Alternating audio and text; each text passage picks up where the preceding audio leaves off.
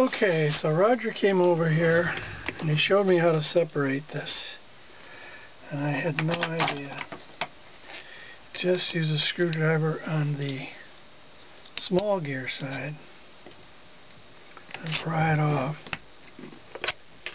Now when he got it off, he discovered that the spring was broken. And this is what this broken spring looked like.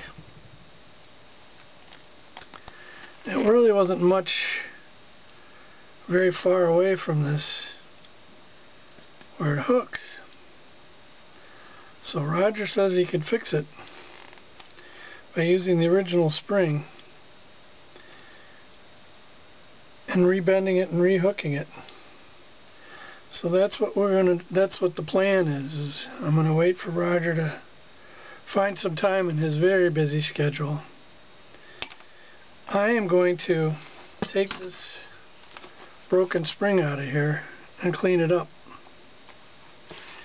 As far as the other side is concerned, I hadn't planned on doing anything with it. But we'll see. This is the side that's giving me the headache, and hopefully I'll be able to fix it soon.